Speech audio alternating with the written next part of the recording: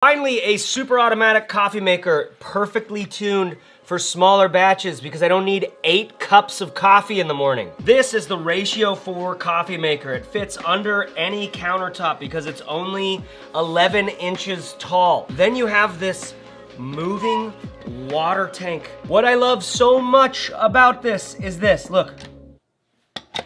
This is how you fill up the water tank. Oh, here you go, boom, boom, fill it up at the sink. But by far and away, my favorite thing about this coffee maker is that it does the same barista quality pour over brew method on every single cup. More on that in a second, but first, this episode is brought to you by Wildman Foods. Listen, I'm a 42-year-old man. Hormones change. This helps me regulate my hormones without pharmaceuticals. The Wildman complex has a bunch of herbs like fenugreek, maca, tongat ali, things that are known to support your testosterone. The Bull Blend pill has a bunch of organs from happy cows, so I don't have to eat raw cow liver, which I've done before.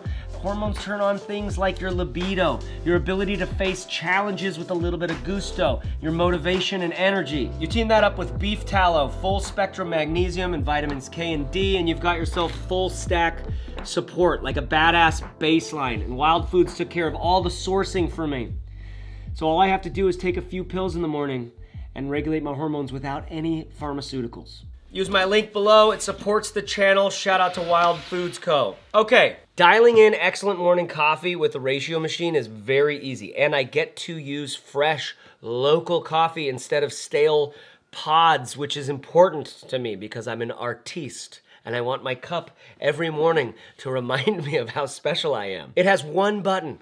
I provide the coffee grounds and water, and it takes care of everything else just like my barista, except with a whole lot less commentary on his band and like the local protest scene. Do you know about a bloom cycle? Your barista does. It's when you douse the coffee grounds at first and then you let them chill for a second, off gas, right? This does that perfectly tuned to 2 decent big-ish cups of coffee or one massive cup of coffee, where my single dad's at. If I'm gonna make liquid confidence, I want it to be bright and juicy. I need it to be delicious. By the way, if you go to their website, lots and lots of professional baristas, like award-winning baristas, are making coffee with these coffee makers at home because it does the same thing every time. You can dial in your beans, just the right amount of that, the right grind particle size.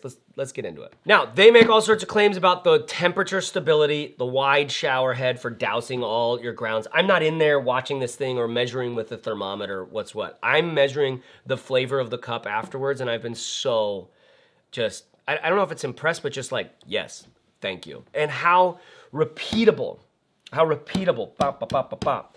Because I don't want to get up in the morning and dial something in. I don't want to get up in the morning and have to do screen time to get my coffee made. I don't want to make little fiddly adjustments and things like that. It's like, I just want it to work. They're like, you can't. Like, it's one button. It's one button. In fact, it's one button that I push as I'm putting the filter in, just burp. One move. It's not even one button, it's one move. I cannot tell you how cool this is. Why? That if I move this over here, this doesn't get tangled. How does that happen?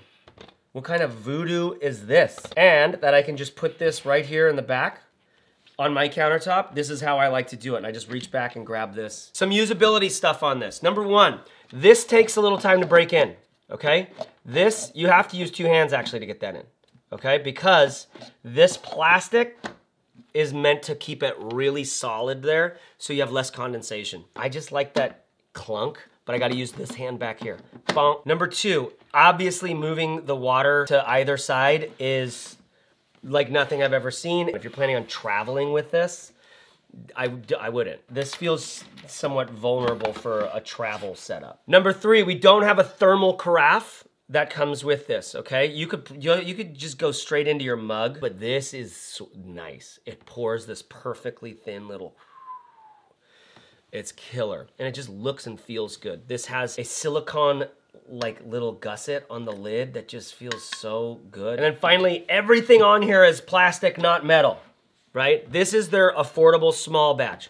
You know about the Ratio 8? It looks like a 1950s Mercedes on your countertop. It's amazing. They went through all of this insane is at the beginning of the company, all of this insane engineering to make it so zero plastic touched the water throughout its journey, right? Fucking like borosilicate glass tank in the back. So like that's one that you have to fill up and get the water into that. It was always a little bit of a pain, but you've got the best big, 8-cup coffee maker in the world. This is plastic. You're dealing with plastic. You're dealing with hot plastic, right? It's all like super high quality, right? But it's plastic. How do you feel about that? Most people are fine with it. Obviously, every single coffee maker you're using out there is the same. I just am a little, because of that, their first coffee maker, I've always been like, yeah, why would I drink fucking hot water that's gone through a bunch of plastic?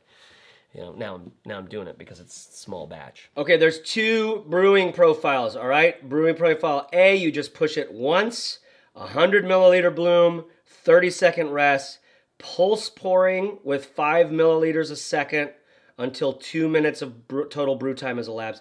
Then continuous flow at 5 milliliters a second until all water has been dispensed. Brew profile 2, you end up holding the button for 2 seconds. Okay, then you have only a 60 milliliter bloom, so a little less than 100. Everything's the same after that. So basically, if you're filling this all the way up, just push it once. If you're going halfway, push and hold. The only thing it changes is a little less quantity of bloom water. 60 milliliters versus 100 milliliters. Now, here is how simple it is to dial in coffee with this thing, right? However you want it to taste, your flavor that you want. You decide how much water you're gonna put in and just leave that constant. I go halfway. That's it, because I'm only making 1 cup. Then you have the weight of your beans. You need to measure it in grams because it's just so simple, okay? I used 25 grams recently on that much water and it was very strong. Typically in the 18 to 20 gram range. That's something that you can fiddle with. Leave this exactly how it is, wherever the amount of coffee that you need to make. Then we're messing with how much beans we're using. Finally, what the fineness or coarseness of the grind is, okay? The bigger the particle size is, the more work the water has to do to extract from the coffee into the water, right? The smaller the particle size, the easier that thing just sits in water and gets completely absorbed out, and the more likely that it actually gets bitter quicker, right? We're in a balance between, we want to get this expression out of the beans, but we don't want to get too much because beans get bitter, bro. They got a lot of resentment, unresolved trauma. In the Lord's Prayer, it says, forgive us as we forgive others, coffee. So once you choose your water amount, you'll have 2 things to fiddle with, okay? The amount of beans and the particle size of the beans. It's so easy to just like fiddle with that. And the truth is, I've never made a cup of coffee with this that I didn't love. I have never. All the little fiddles and all the things, and every ratio machine. I've never made a cup of coffee with it that I just didn't love. Maybe I'm easy to please, but I'm not. I lived in Portland for 15 years. Half of my friends were like world barista competition people. I got to learn how to do all sorts of coffee stuff with people that I was never gonna be in coffee world. I just turned into a geek about it. Right? I liked it. Why? Because it's liquid confidence. It like makes me optimistic, right? I'm a little bit upset that it comes with a downside of depression for me, like of a crash, right? But I like it. I like the aromatics. I like the ritual. I love that this thing is just one fucking button. This workhorse of put in your water, put in your beans, and like let me do the work. Okay, so that's my take on this thing, like after a few weeks of using it. It's been great. I've used ratio machines for forever. I love them. They're great. Love this company. In terms of like actual interactions, this is the thing you interact with and love. Super simple. I don't know why this feels fancy. Not much else feels fancy. The look is good. This feels like thank you. This doesn't feel fancy because this is plastic, right? But it feels like the kind of use where you're like, how did I do this before? What was I even thinking? Moving this back and forth is ingenious. Being able to put this anywhere. Obviously, you're not gonna move it around regularly. You're gonna get this set up wherever you want it, and mine actually is behind here okay? So when I'm in the kitchen, I can't even see the water tank. It's just right behind because this doesn't have a very big footprint at all. So for people who are not making a lot of coffee but make coffee, this thing's killer. Should we do a ramble? Okay. The Lord's Prayer. I mentioned it earlier. I have a note there. The Lord's Prayer. I've been doing the Lord's Prayer every night as a series of yoga poses. I don't know. DM me about it or something. But there is some fascinating technology in this. I don't know where you land in any sort of spiritual perspective. I don't know where I land. But take this. Jesus was asked, how do we pray? And he's like, don't just use a bunch of words. Don't just like, think that you're impressing God when you're trying to just vie for status down here. Don't use a bunch of words like these people or those people. Here's how you do it. Our Father. I can't believe I'm doing this in a video right now. Will you just take it for a second? Our Father. Okay, ours. It's like, here's something true about God. It's ours. Not mine, not yours, ours. Whose art is in heaven. Who makes the whole thing. How low is your name? Like, even a baby knows it. How easy is it to know your names? I'm so glad we can call upon you, right? Our Father, who art in heaven, hallowed be thy name. Thy kingdom come. It's yours. Let your kingdom come. Thank you, God. I don't have to plan. I don't have to think of it. Let your kingdom come. Let your will be done. Good, thank you. Give us, would you just give me what I need today? Can you do that for me? Can you just give me what I need? And forgive us. Forgive us our trespasses. Forgive me when I do some stupid shit. Forgive me. Just like I forgive others. There's a two-pronged sort of approach here. This is Jesus being asked how to pray. He's like, do it like this. There's an interesting technology in here. Lead us not into temptation. Don't lead me into stuff I can't handle, man. Please keep me from my stupid, my vices, don't lead me into temptation. Deliver me from evil. If there's ever anything that's coming after me, will you just help me from that? Because it's yours. It's your kingdom, your power, your glory. That's thank you. That's the performance of the Lord's Prayer that I do every night in my head as I'm doing these different postures for each different phrase of the thing, because it's good to stretch before bed.